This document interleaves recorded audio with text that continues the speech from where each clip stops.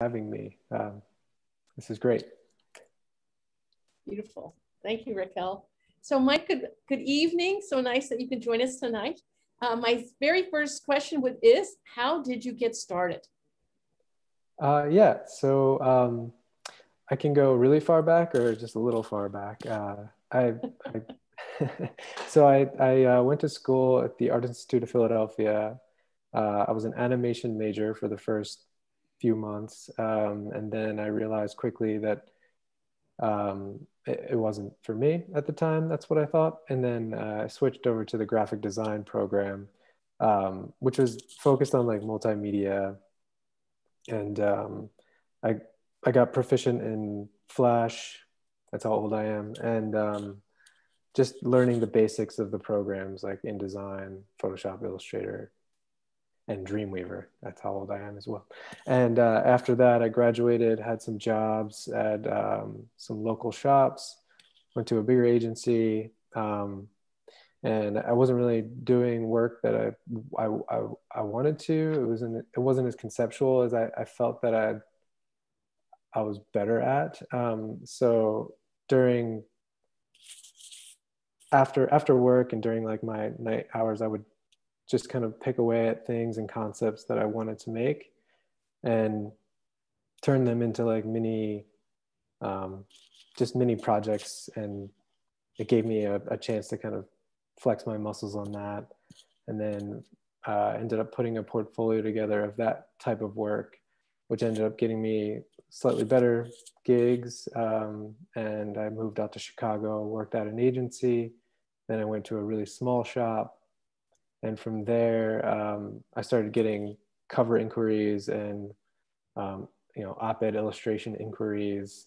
Some where I would bug the art directors, others where they would come to me or see something I'd done with my personal work online. And then from there, I just decided to go out on my own. And that was, gosh, I think about 7.5, 8 years ago. So I've been on my own since, and moved from Chicago to Philadelphia, and now I'm in Richmond, Virginia, which is a cool little town. Yeah. And right from here, my practice is just doing conceptual work for publications, as well as collage work and abstracted work. Raquel, can you put up the some of the images, Mike's images? Yes, sure. Let me do that. Yeah. While Lori is asking questions, it'd be great for people to see this amazing work. Mike, as you were working on the side and developing your own ideas, right? What other designers, artists, sources were you looking at for inspiration, or what was inspiring you during that moment, during those times?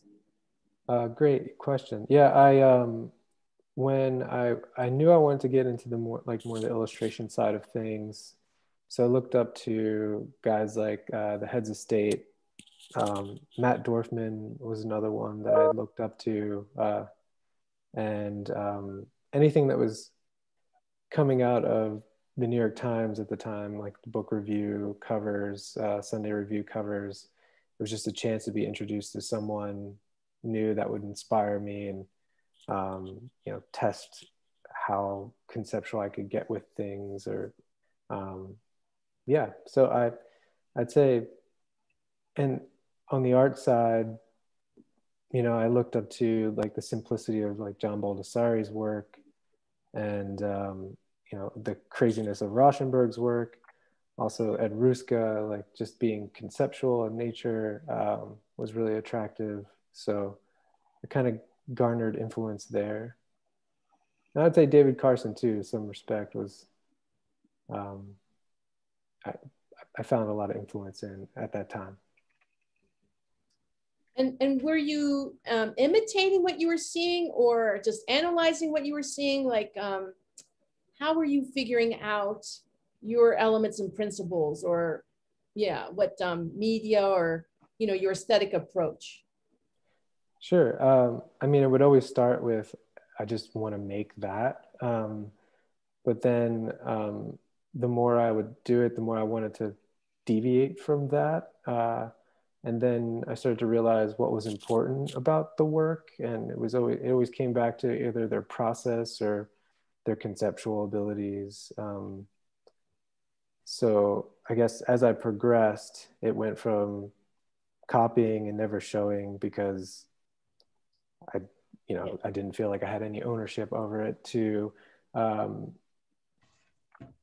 using it as inspiration and then trying to figure out my own voice in it, or letting the concept lead where the execution went. That was probably the latter part of the, I guess my copying escapade. And then from there, I just learned what were good tactics and methods for getting to good work. And it typically always leads with, know the piece you're making the work for, read it a few times if you have to, and try and surprise yourself with a concept that you wouldn't necessarily be like your first thought. Right. And it's so interesting. I'm not going to ask you to define what you mean by conceptual work, right? Because it's a very interesting situation, and we'll see if people need a little bit more explanation. But of course, that has something to do with seeing and reading, right? Where you're letting the viewer, the reader, interpret it. You're not necessarily tying it up all together in an image. I would say that's a huge part of what I try and achieve, is like letting you work for it and finding the meaning in it, as opposed to just hitting you over the head with it. So I guess in that way, it's all conceptual, right? But in that way, it's abstract. So that's great. So, go ahead, Ed. So, Mike, I have a question. So, in most cases, you get these gigs from, a client, and you team up with an art director, and you talk about, what the objective is. And when I look at it as a collector, I look at your work and I see it as art, and I see it, I find it exhilarating and entertaining.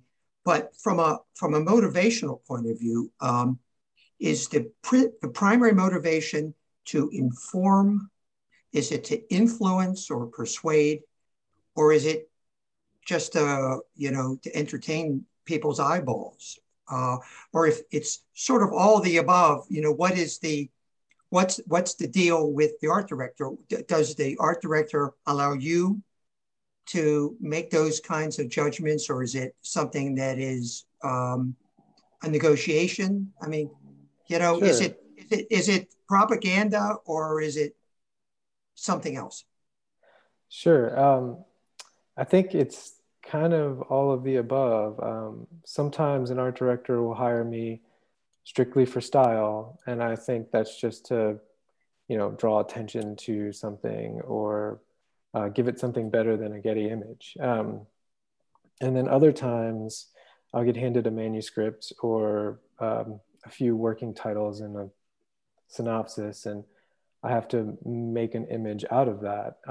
And the goal is always to make a piece that not only supports the article, but can stand on its own, and you get a very similar story from it without the words. And that's always the practice. And I guess in that way, it helps, I guess, clarify the story, or give it, I guess, a little bit more meaning.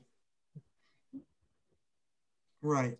So propaganda has it sounds negative, but it's really, it's a kind of a neutral term. It's persuasion.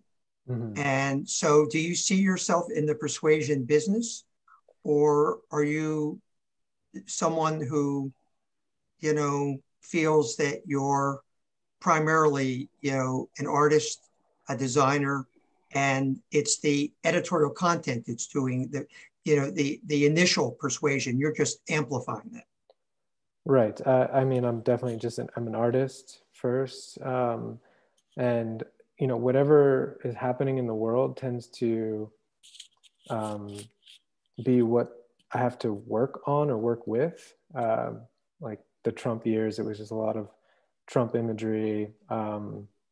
And after a while, you start to say, well, I know that this piece is putting him in a negative light, and I know that's what this artwork is supporting. But you can see how someone can use that artwork as a counter narrative or as almost like glorifying him as an individual. So it is a fine line between, propaganda and just making artwork to support an article. So I try and watch out for that. And these days I'm trying to make work that's a little bit more evergreen. You have to do a little bit more digging to get the concept, and less, less literal.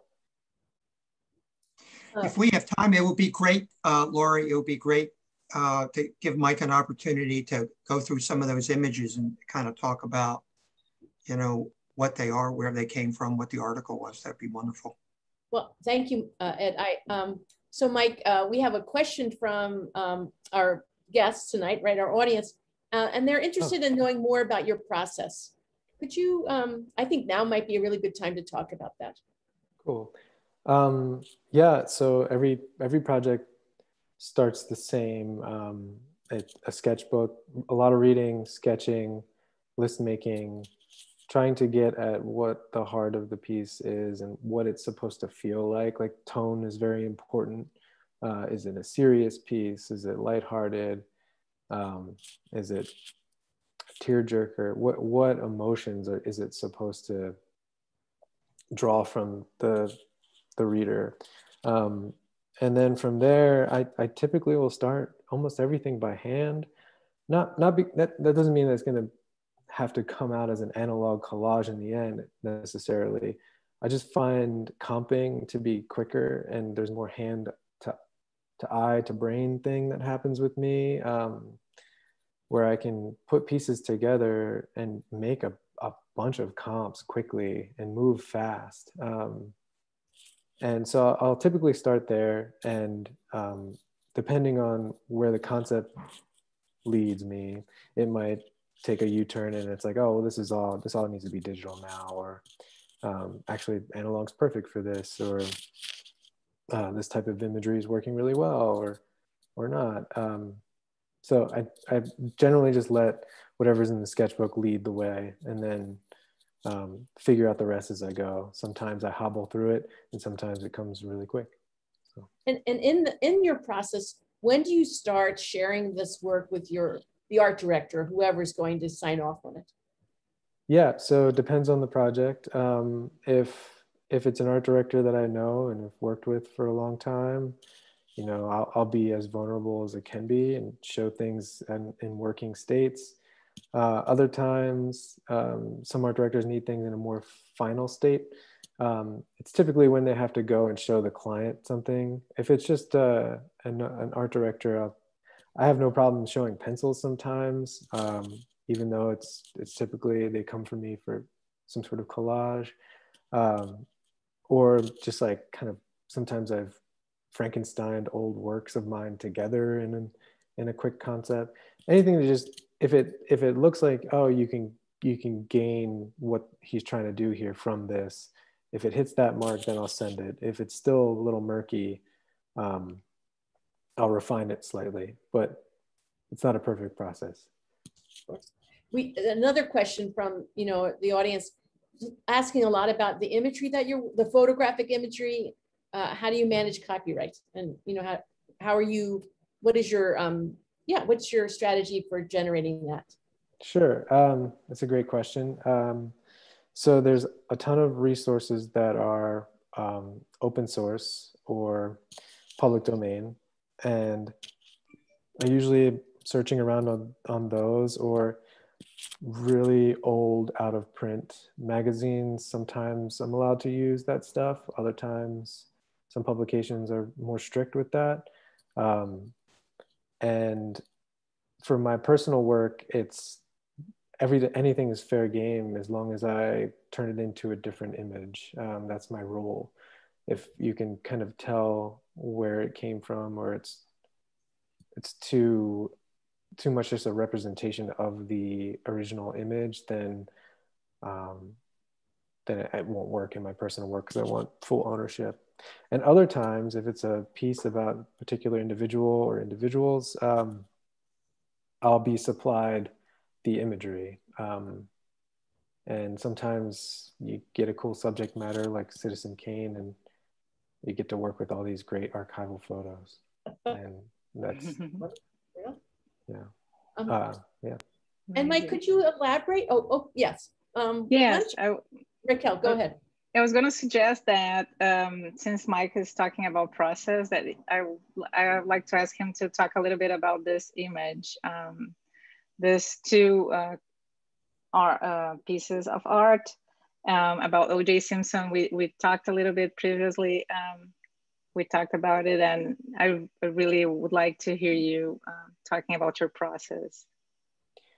Great, yeah.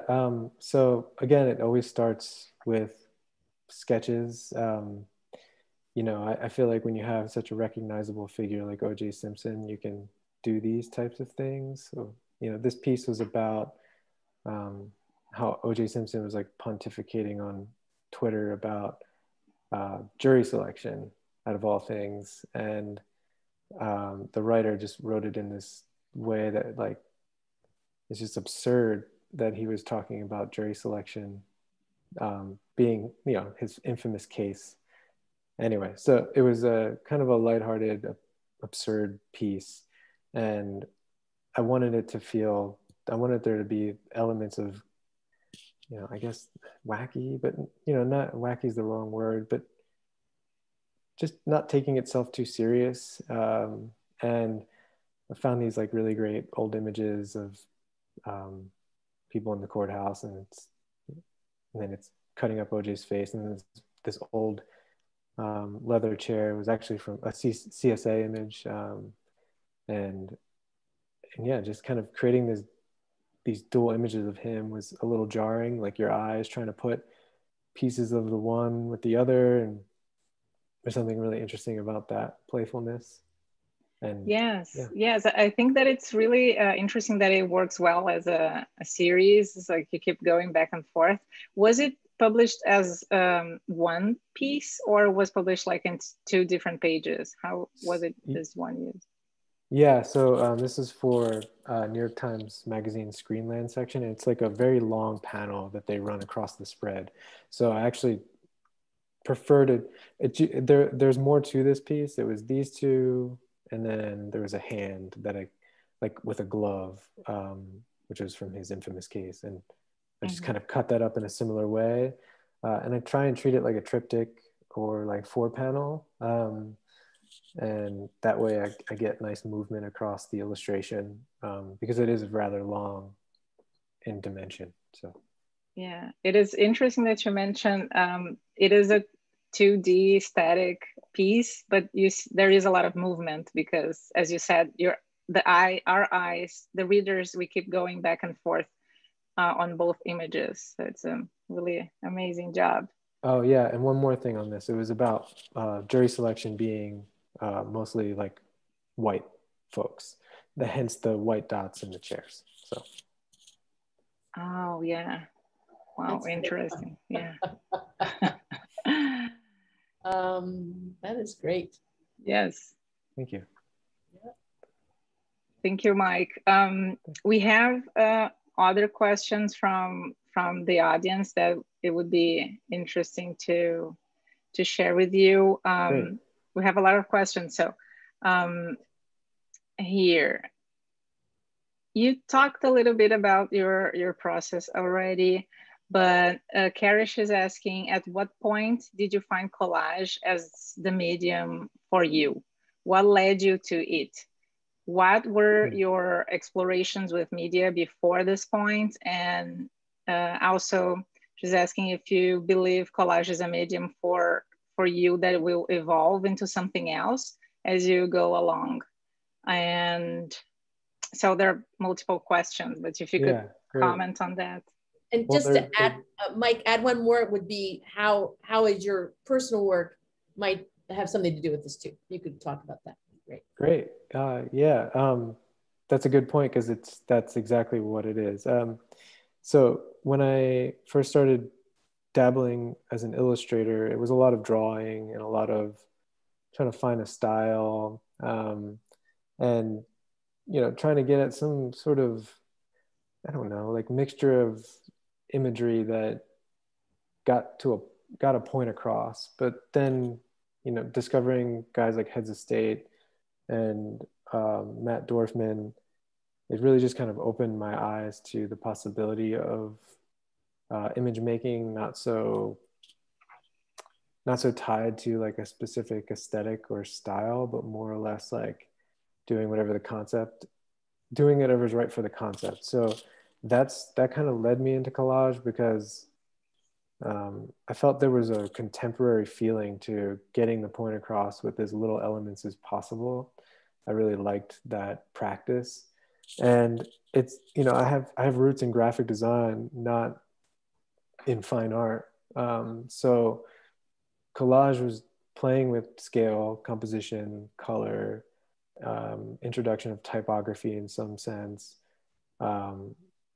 making something out of an image, so using restraint.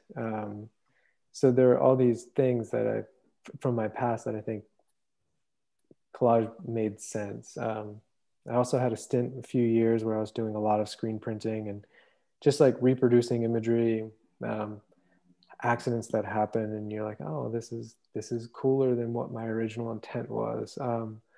So that, just constantly playing and constantly being curious about this, just making art, always informs where I'm going next, right? Like, I don't know where I'll end up in a year or 2 or 5, but I'll just let my practicing and making personal work kind of guide my interests as I grow as an artist, I guess. Mike, I want to follow up here, because there's several in several places people are asking about your art design historical sources: Dada, constructivism, heartfelt, Hanahaha, a lot of sources here. And I was surprised by your answer on Sunday when we first met and started talking about this.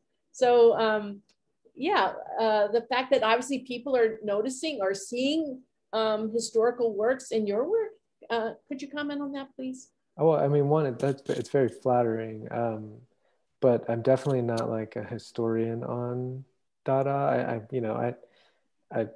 The farthest back I like to go is like Ed Ruska and John Baldessari's work. Like I feel like that generation of artists, and Robert Rauschenberg, just I'm trying to, I guess, pick up that and see where else it goes, and how does it apply? How is it applicable to our culture and our generation? And where else can it go? Like, how can I transform that into whatever would be new? That's kind of where I keep my head. Yeah. But it's flattering to hear that there's references made to that.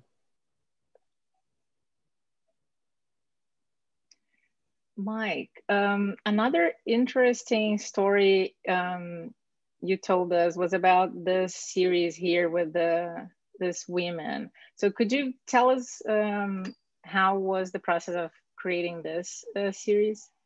Yeah, so the photographs are taken of Sudanese women in a refugee camp by this amazing photographer, Giles Dooley. And he was working on a series where he was asking artists to reinterpret his work via collage, via painting, what have you.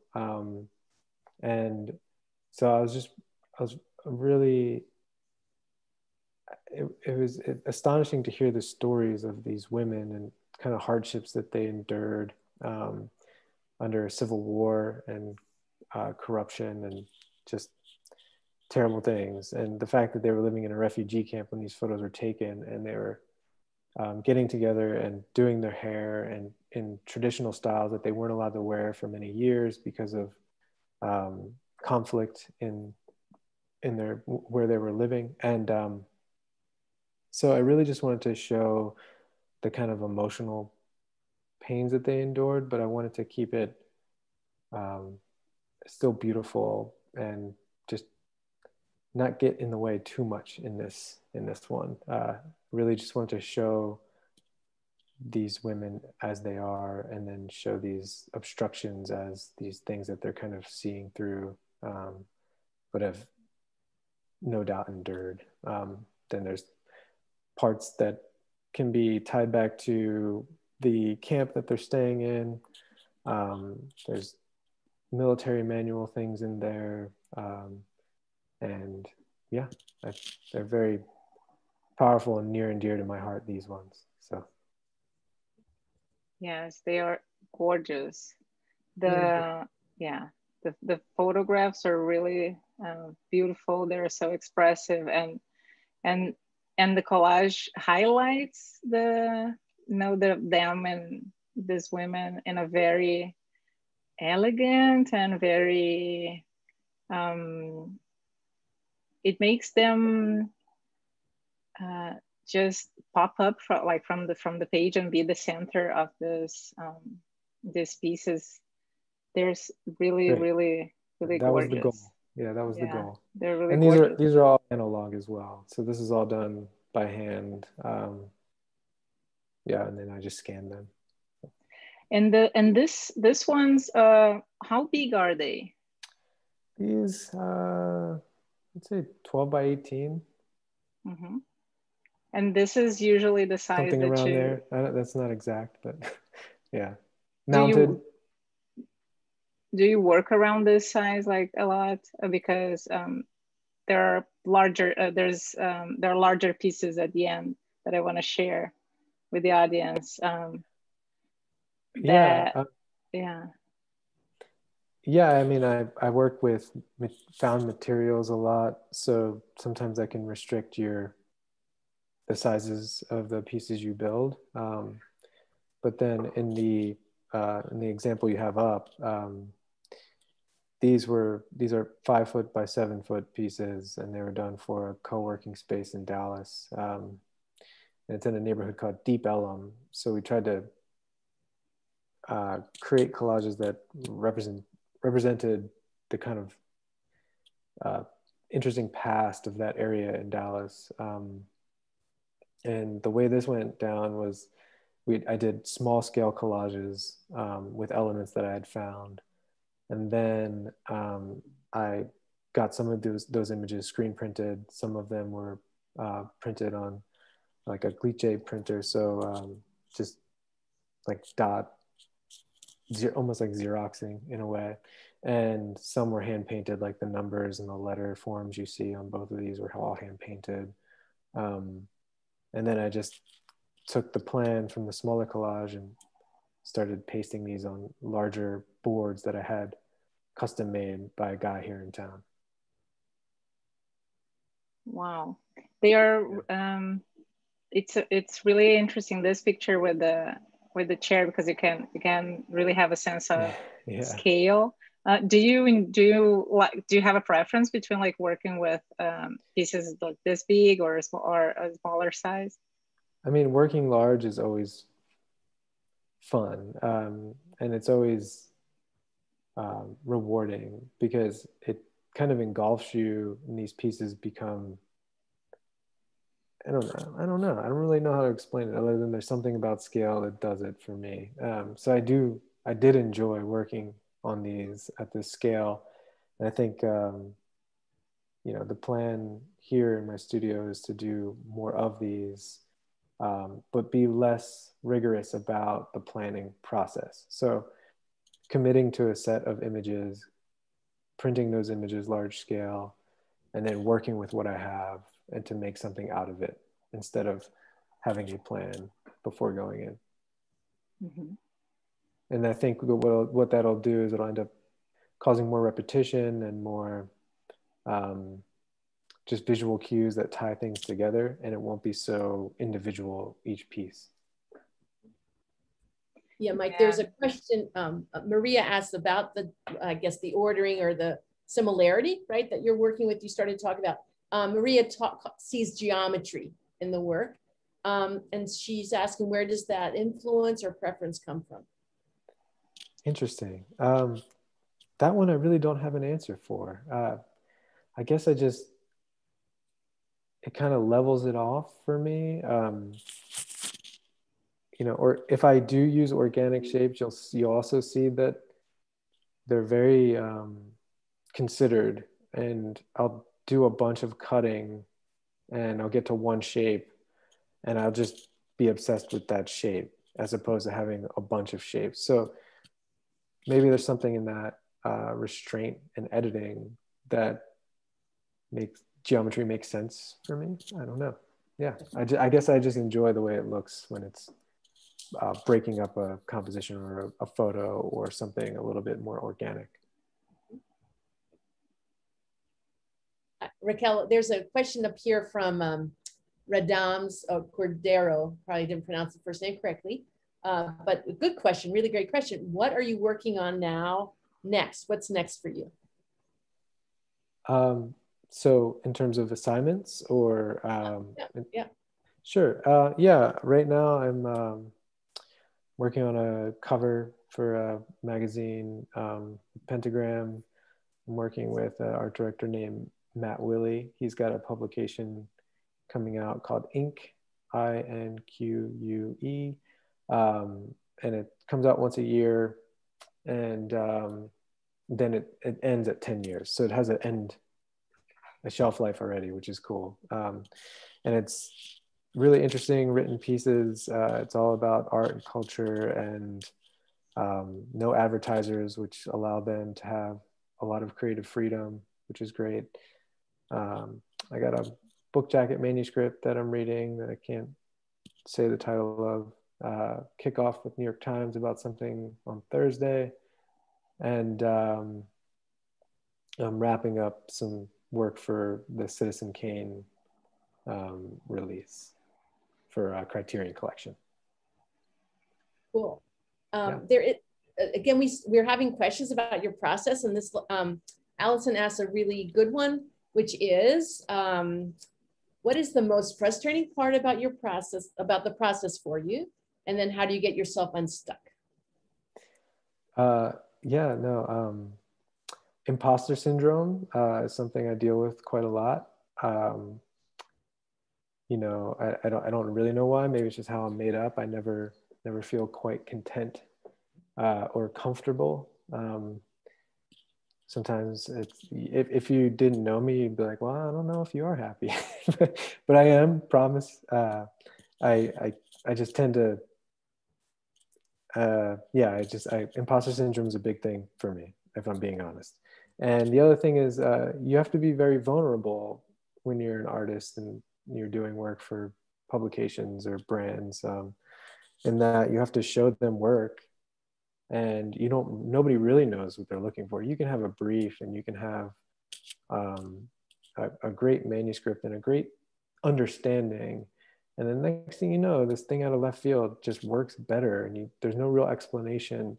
And I think you have to get comfortable with showing those works. For a long time, I would always ask the question, like, well, what are they looking for? What are they looking for? And then once I let that go down and I said, you know what am I looking for? Or this is interesting, even though it's not exactly what we had intended.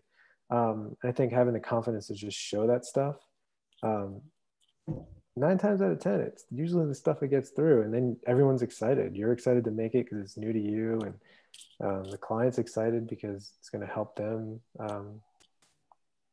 whatever their project is, and you grow as an artist. So yeah, I guess getting comfortable with being vulnerable and squashing imposter syndrome would be the most frustrating parts of what I do. That's good to hear, because it makes you human, right? Oh yeah, very much so. Mike, Tim Carpenter has a great question. about your workspace. So the question is, are you in your studio right now? And how important is your space to your work? The final part of the question is funny. Are you a collector hoarder like many collage artists? Yes, this is my studio that you see. This is the front of the studio, which is more pretty, more designed. In the back studio, you kind of see the door here that's dark over my shoulder. That's where the hoarding and crazy mess is that I need and thrive on. I've found that the reason I think collage artists have a bunch of stuff on the table and around them is there's a lot of happenstance that can happen when you're maybe working on this project and you cut things up and it's not quite working for what you're trying to do with that project. And you kind of plop it down over to the left, and there's other images over there that you were doing for something else. And then there's something that kind of happens and you're like, oh, and you just kind of, it's almost like you could put a collage together in 2 seconds and it's perfect. And you're like, and you just kind of leave it and you put it off to the side until you're done with your project. So I rely on that a lot too now. And so, yeah, being a mess is good. And hoarding, I have a ton of different magazines that are out of print, out of circulation. And I'm always trying to find new, more obscure type things where I can use images and have fun. Cool. And where do you usually find your, where are your findings like more often? You know, it's funny. It can be anything really. Like sometimes I'll get hung up on just really bad flyers that I see and it's not archival or old, or sometimes I'll get, like right now, and this isn't going to make any sense at all, but I am researching the filtration systems for pools.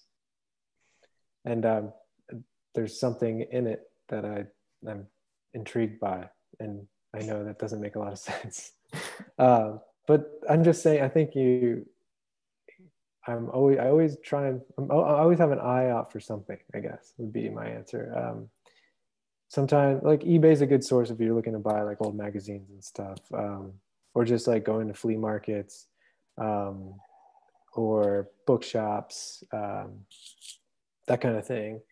You can find a lot of really good resources, and that's typically where I find the bulk of what I have. Mm-hmm. So would you say that it's more common that you, once you have like a job, that you're gonna go for, you're gonna try to find something specific, or it's more common that you collect a bunch of images and when you have a specific job, you work through your collection? A mixture of both, depending on the project. You know, sometimes if I'm on an assignment that's really fast, I'll write a list based on the writing, the words, and then I'll just research those images. What are images attached to these words? And I'll just, as an exercise, put them together really fast and see. Sometimes I'll get lucky and it'll work. Other times it's like, oh, well, you know what? This kind of looks like it could be anything. It doesn't have to be from this era. It doesn't have to be this specific image. It can be an abstraction of it, or it can be represented in this way, or anyway, yeah. So whatever gets the juices flowing first, I guess, would be my answer to that. Mike, I have a if I can jump back in again for a second. Someone mentioned the amount of movement you have in the collages. And I wonder, since you started in animation, you've come all this distance in putting different found objects and your illustrations together. Do you see a way back to moving pictures, you know, to animation, pixelation? Do you see, do you have an appetite to apply what you've learned as a designer and a illustrator to, you know, invent or create a new form of moving images? Well, I mean, it's a great question. I the fact that there's movement seen in my static collages, I can't really talk to whether that ties back to my very, very short stint in animation, but I definitely have an interest in animation. And I think as a medium, it's definitely um, a good thing to have and know. So maybe I will do more of that. I've definitely handed my work over to animators and have had it animated. Um, but I would also imagine that it would change my process up quite a bit, because I don't think if something is static and it looks like there's movement in it, it doesn't necessarily translate to, well, does it look good if it's moving, right? Um, so I think it's a field into its own, and onto its own, and it's a difficult field. So maybe if I'm looking to completely switch it up, I'll look into it. But yeah, my remedial animation skills probably wouldn't do anything but that's worth showing to the world right now, currently. Raquel, I want to, the last several questions submitted are interesting, and Javier, Jim, and Karish are talking more about, your editorial work. It's very, emotionally heavy.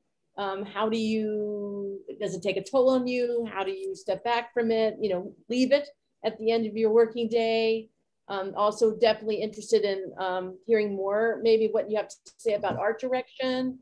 And do you struggle with your own political point of view when you're asked to editorialize things that you might not agree with? All great questions. Yes, sometimes, especially during when Trump was first elected, it was really tough for me. And then getting a lot of assignments about him and having to stare at his face. Definitely got these moments of just like, ugh, I don't want to do this. Not that it wasn't, the assignment was important, and I felt the gravity of it, and I was grateful to be a part of the process. But after a while, you just, I guess you get like a PTSD type thing going on. And I always felt for the people that work at the New York Times, where it's like day in and day out, they have to, and they probably get more numb to it maybe. But yeah, I definitely am an emotional person, and it was something, especially when coronavirus thing hit, and you're being asked to make art about it. You're like, well, for me, I was like, can I, I don't know how much time I can spend with this.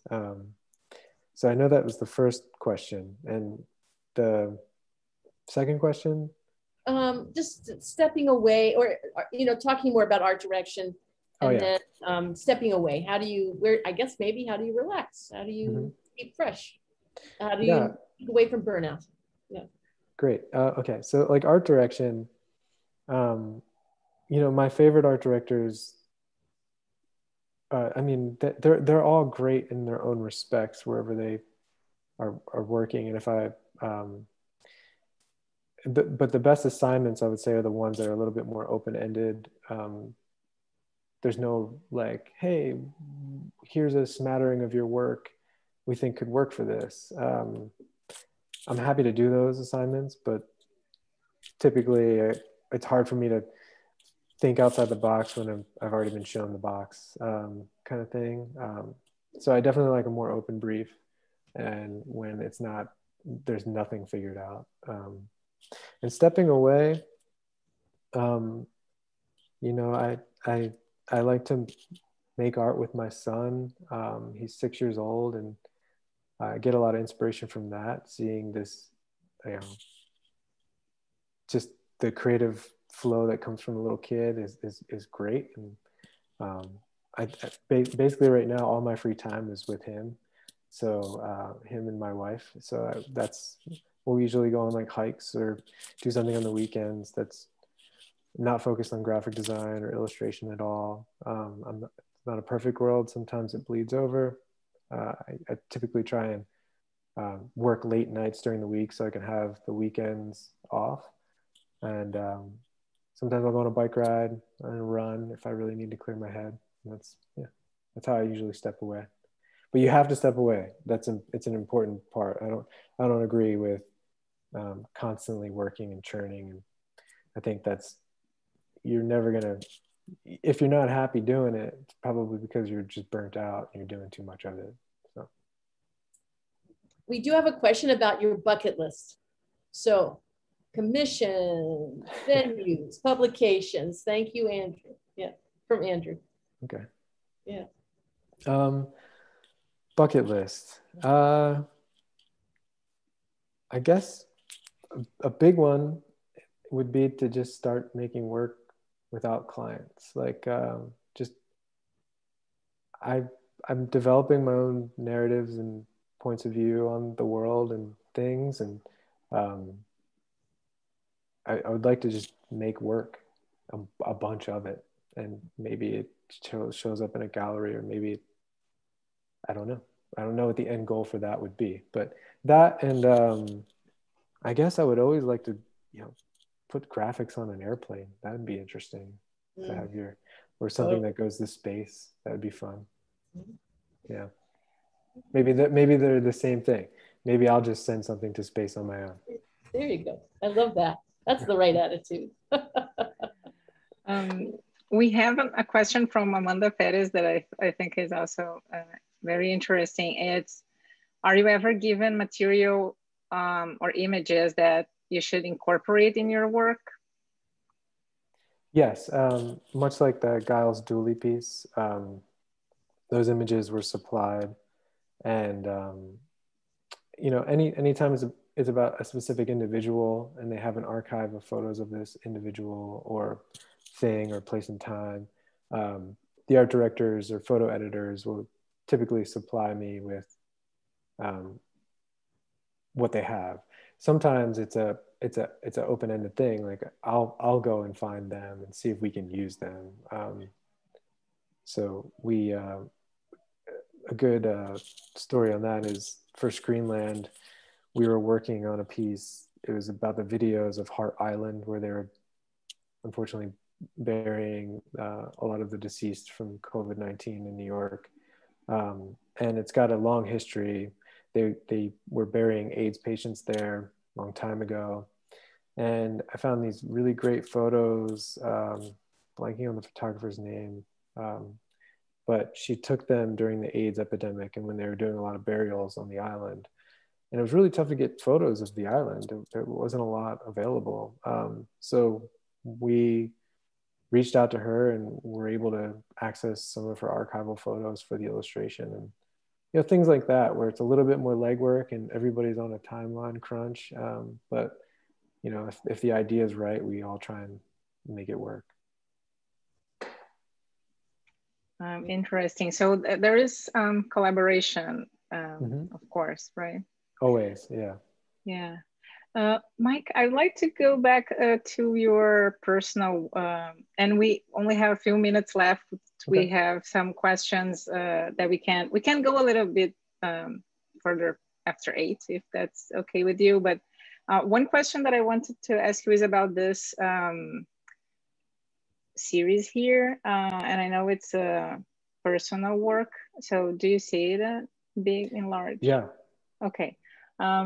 So could you tell us a little bit about this series? Well, first off, sorry if I maybe put them in the wrong folder or something, but these were not personal works. Okay. These were, but which I'm glad that you went there. It's flattering that you felt that these could be personal works, because I do as well. But these were made, I don't know if you remember, also a Screenland piece here. They were made, I don't know if you remember the monoliths that were showing up everywhere. Mm-hmm. They were like those shiny objects. So there's a lot of like mystery around it, and who was doing it and what. And so, and that shape was just perfect. And so on the right, I did a cutout shape of the monolith, my interpretation of it. And then underneath it is a kind of invert of an image of a desert land. And it's kind of like kaleidoscoping in a way. So it's kind of weird.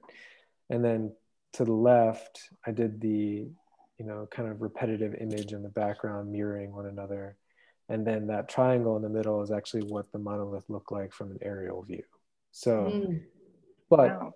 I don't have to tell you any of that. And you can probably get a tone in a sense that it's kind of otherworldly, right? So, so you know what I read, like, I don't remember if this is a series of three pieces, right? Yes. So, but seeing these two, the way they're presented here, I kind of see the symbol of the feminine because of the triangle, and the masculine. So, and masculine. So it's funny the way it landed here, and it's amazing how you're gonna read it. Each reader is gonna read it the way he, she, or they want. So, and I love that, and I aim for that. Yeah. So great. Yes. Thank you, Mike. So we have time, I think, for maybe you want to do like 2 more questions? Yeah, whatever. It's fine. Awesome. Okay, so let's see. Okay, so Chris von Bursk, are you able to shed any light on the financial aspect of what you do? And here's like a specific question about how much you charge, and I'm not sure you're going to be comfortable talking about that, but maybe sharing what's your process for, defining your the price, or how many you charge, like based on how many hours or how challenging it is to find resources. Yeah, so it's all of the above. Some jobs pay very little. And some jobs for like ad agencies or bigger brands, they have a bigger budget. And things are usually priced by project, because pricing by hour, I guess, is a good baseline for you to figure out what to charge, right? But if I were to be honest about hours with clients, I don't know how many would hire me on the price tag that they would see, because there's a lot of hours that go into what I do. And I'm happy to get a fair amount of money for doing this type of work. And in terms of pricing, like I said, project-based, sometimes there's a rep involved if the agency so chooses to go through one. But I would say editorial work is low paying. So I would say if I'm doing a scale, editorial can be rather low paying. And then you get into working with specific brands and individuals, it pays a little better. And then ad agencies, campaigns, things like that pay great.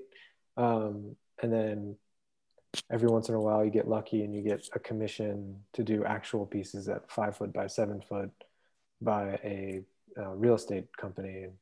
That pays great as well. So the money comes in from a lot of different areas. And I think as an artist, you need to do that in order to survive. Unfortunately, I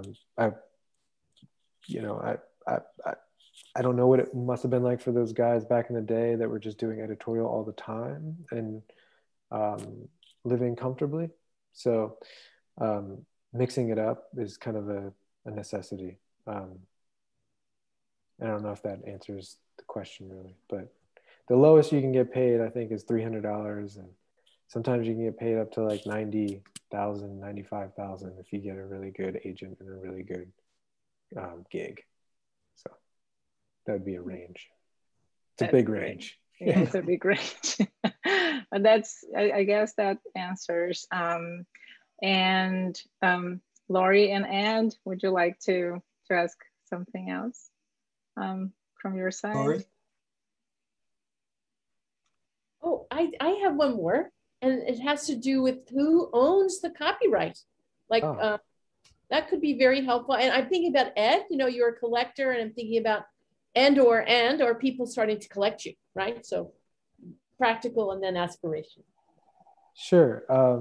So if you do something for an editorial piece, the copyright or the ownership that they have over it is just while it's in circulation. And then it's rights they never have the rights. They own it for, it's like a rights managed, I guess, type deal. And then, you know, if you get into working with the guys at and women at like Apple and bigger brands like that, their contracts are definitely more, they want to own things outright because they have such a big network of people that might use that artwork for certain things. And it might be over a certain period of time, but typically it's like 5 years ownership. They would have ownership over the artwork. And that's why I tell illustrators to get used to pricing your work by like ownership. So just to give an example, this illustration will cost $1,000. If you want to own it for a year, there's a 25% mark on that. So 25% of the $1,000 on top of that $1,000, and then 50, and then outright ownership is 100%. So it costs $1,000 for the illustration, but if you want to own it outright, you need to pay me $2,000. A lot of big companies want to do a buyout, and you can make more money on your illustrations just by negotiating your contracts right. Thank you. Very, very helpful. Yeah, in terms of like collecting, I think Ed and a few other people maybe want something from me. Not a ton. I'm willing to walk from Baltimore to Richmond to. I think your work as a collector, not as a practitioner, I think your work is highly collectible on a number of different levels. First of all, it is very contemporary, and it is not a an effort. It's not an effort to create a vintage image. Although I'm not the only one who sees Central Europe between the wars, whether you see it or not. Your choice of colors, that kind of orangish red and black, and taking a look at what Mahalinaj was doing and what Piet Zwart was doing in the Netherlands. And someone mentioned John Hartfield. I mean, there are the choices that they made, interestingly enough, and the choices that you make, even if they're not really literally connected. I think they're very interesting and they're very similar, but they may be that they were the right choices. And so someone made it 80 years ago, and you're making those choices now without attempting to capture some kind of Bauhaus, imagery. It's just, it's a very organic process. But thank you. Yeah, but it's interesting that when you mention the people and the artists and the designers that you look to for inspiration, that none of the people that I just mentioned show up on that A list. But there is so much similarity, and I don't know if that's a question or it's something to ponder. That are we living through a period that necessitates a kind of art, a kind of movement in art, a kind of a cross between commercial and more pure fine art. And we may be reliving it in an artistic sense without the intention of reliving it. So I don't know how you feel. Yeah, maybe. No, I tend to agree. I don't know if I care so much if it's fine art or commercial art, as long as it's like effective and just kind of draws me in. So yeah, I don't know. I guess I just let things inspire me, and then I use my intuition and eye to fuss over details long enough till it looks good or looks new. Good is a bad word. Like I don't really, the older I get, the more I really don't care about it pleasing my aesthetics, like the taste I have in certain aesthetic things, and more so just surprising me and feeling like I kind of stumbled onto something. That's where I try and keep my head. And I think that maybe I'll progress to something different than what I'm doing now in just a year. I don't know. I like that open-endedness. Yeah. Yes, I agree. I want to thank you so much, Mike. We're gonna wrap up now, but thank you, Mike, for this opportunity to, to talk, to share with us your process and your thoughts about your work. And thank you, Ed, for making the connection between, us and SODA and AIGA Baltimore. Thank you, Lori, so much for co-hosting this event. Thank you all for attending this, Yes, for the participants. Thank you. And Mike, do you want to say a few words and, before we all leave? Yeah, I'm extremely flattered that you all thought of me for this. And I'm glad everybody had such great, thoughtful questions. And hopefully I didn't, stammer on too long. And yeah, thanks again. I appreciate it. Thank you. Good night, everyone. Thank you, Good night, Raquel. everyone. Beautiful work. Thank you. All right. Bye-bye. Take care. Bye-bye. Take care. Care.